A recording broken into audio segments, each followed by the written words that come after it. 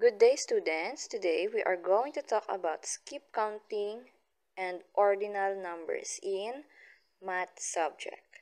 Okay, so before we proceed, are you ready to listen? Okay, so let's get started. First, let's talk about skip counting.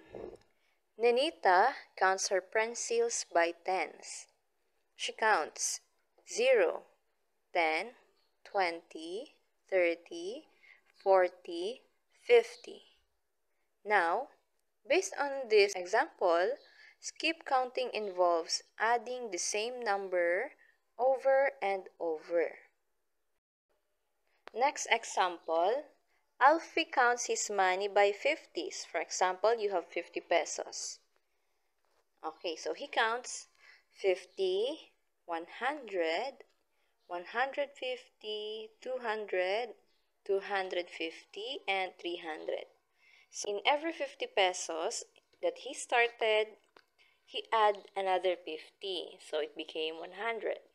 And another 50, it became 150 until he got 300 in his money.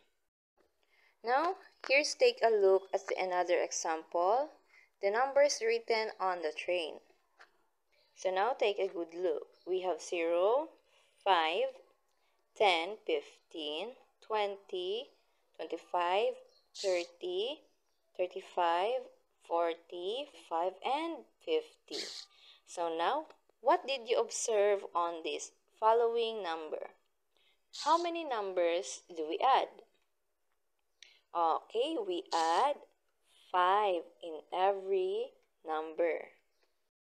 Okay, so now since you know the other way of skip counting and you already know how to skip count, now let's try to skip count.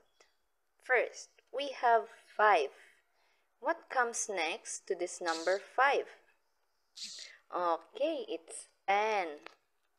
The next one is 15. What comes to the next 15? Okay, 20. Okay, so you can answer the rest on your notebook. Now, let's talk about the ordinal numbers. Okay, so now you know how to skip count. Next is the ordinal numbers. What is the ordinal number? For example, we have kids lined up here.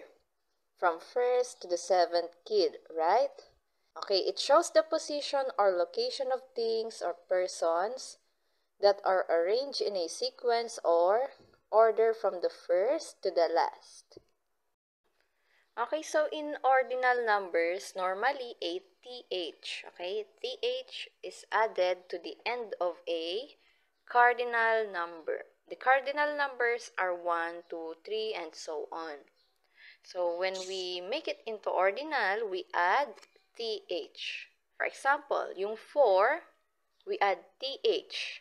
Okay, 4th, 5, 5th, 10, 10th, 18, 20th, and so on. But there are exceptions like this one. The one, we add ST, not TH. It will become 2, we add ND. It will become second.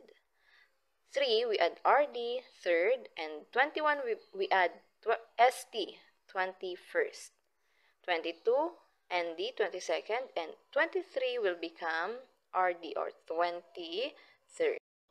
Okay, here are the other example of ordinal numbers with their corresponding word. Okay, when these ordinal numbers are written in word, okay, you can see it on the right side of the table.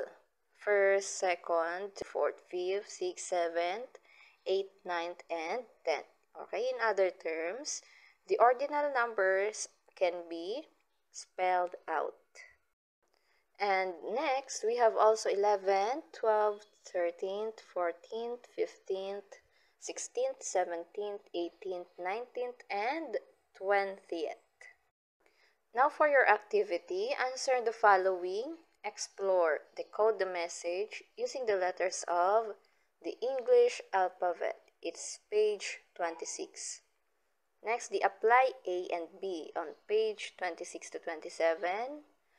Then, the reinforce page 7. That's 1 to 10 items. Answer it in your book or on your notebook. Okay, so that's all for our discussion in math. Thank you for listening and God bless.